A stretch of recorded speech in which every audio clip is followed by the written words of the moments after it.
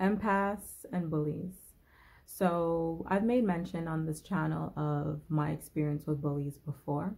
And for those who are experiencing a bully at the moment, or have experienced one in the past and are still traumatized and they're having difficulties with getting over that experience, I want to share mine and how I resolved that today. So when I was little, I had a bully in my family, and they were accustomed to bullying everyone in their family and pretty much everywhere they go and everyone that they interact with.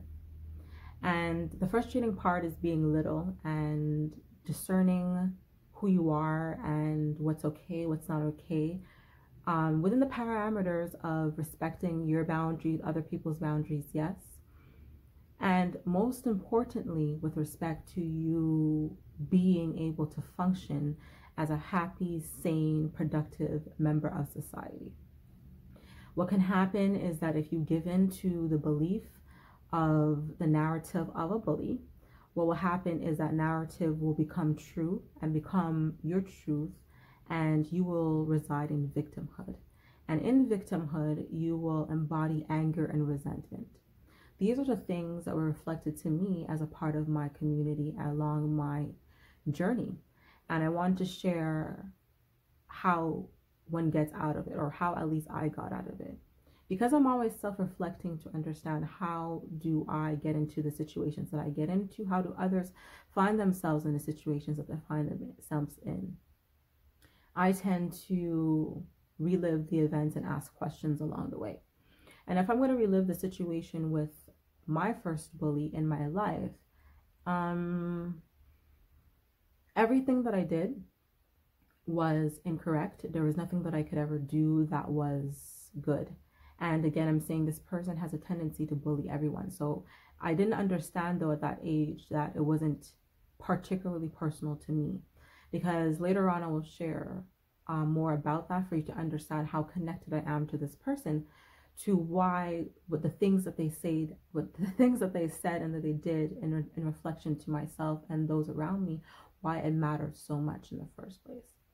Now, moving forward, if I were to place an item somewhere, and this is a familial home, if I were to place something somewhere, it would always be incorrect, and it would always be that I didn't do it properly.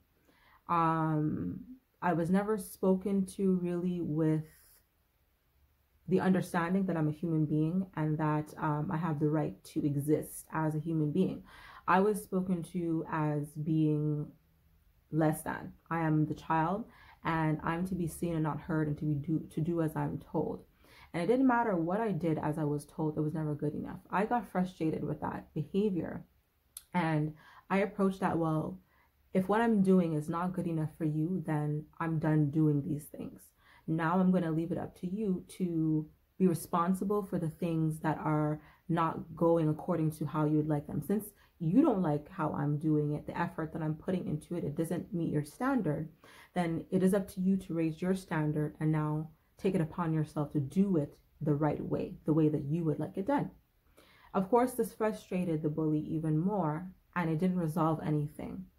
What it did resolve in myself is that my energy was expended within myself. I was utilizing the energy that I would put outside of my body to be worried about what they thought about what I was doing or not doing, and I used that energy to apply it in my life.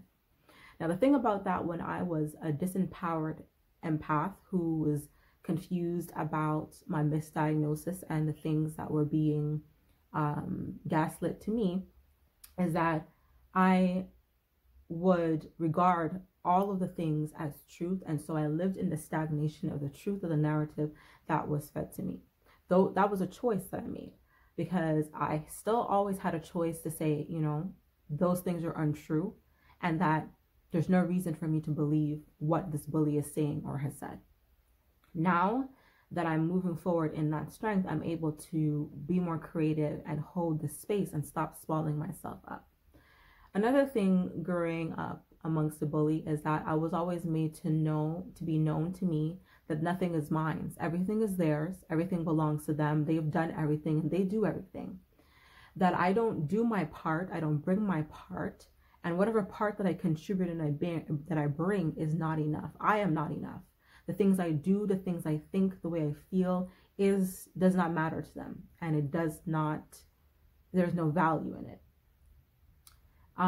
So in that respect as well, it just left me feeling very vacant and very empty, because to constantly get the feedback from someone who should be nurturing and uplifting and reflecting to me the aspects of my qualities that are positive, or at least demonstrating to me in a way that I can receive it, how to do it better. I didn't get that from the bully. I got all of the, you're not good enough, you didn't do it well enough, it's not enough, it was just never enough.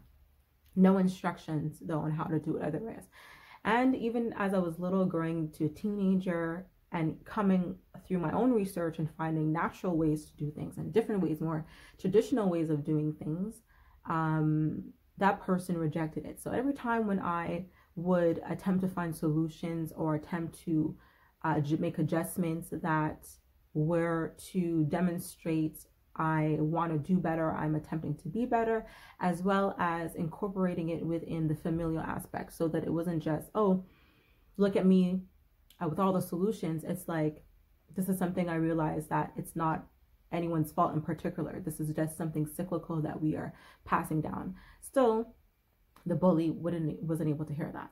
Another thing is that the bully was always very clear about their pain and the things that bothered them, and how their guardians regarded them and treated them. They're very clear about how unfair that was and how non-productive it was for them. And in the same breath, when I and other members of the family express that this is what the bully has done to us and is making us feel, the bully is apathetic. They're unable to hear it, and we're all liars.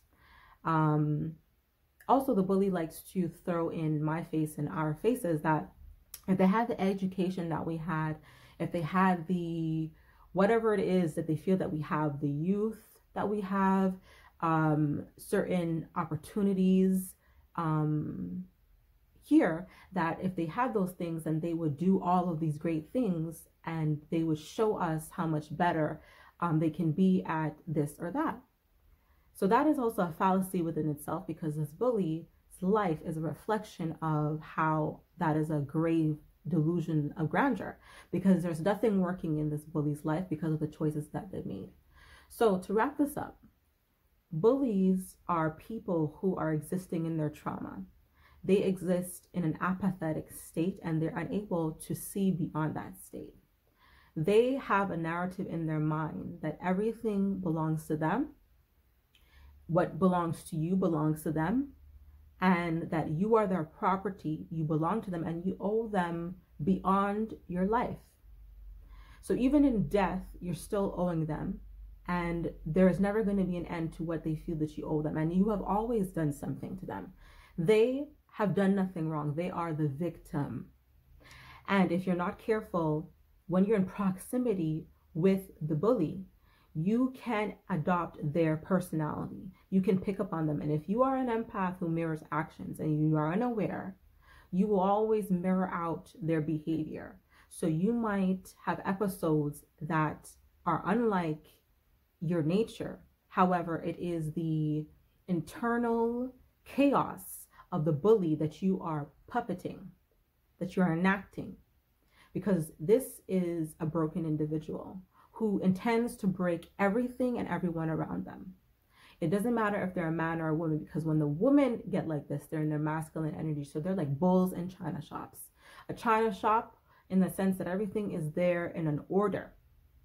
Everything is there in a traditional aspect, but the bull comes in angry, seeing red, and decides that they are going to tear everything down because it does not rest in alignment with what they feel makes absolute sense.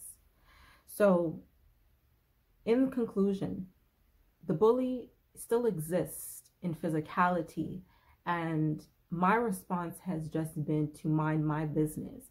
I made it very clear that because of their own words, their choices of still to this day running the narrative that I'm not good enough, that if it wasn't for me, they would have all of these things, they would be where they are, that these are the reasons why till this day I will not be in the same room with them for longer than 5 minutes, if that. Because this energy of chaos is permeating within their being. They're living in a fallacious truth of I and everyone else around them is a problem, and if it wasn't for myself and everyone else around them, that they would be better off, they would have all these things, when that is so untrue. They made choices in every aspect of their life, and they're blaming those that came after those choices for those choices. None of that makes sense. So when you look at it from that critical thinking point, you realize bullies have nothing over you. As an empath, they have nothing over you, because they're coming to take from you what you have. What do you have? You have the gift of being able to see through them. You have the gift of being able to know that all is not well within them. And if they would just simply address what they're attempting to stuff under the rug and they're trying to bury that is an untruth, they will come to see that acknowledging their pain is how they're going to free themselves of that narrative and that pain. And that is why you trigger them. You trigger them because they're not ready to make any adjustments in their life.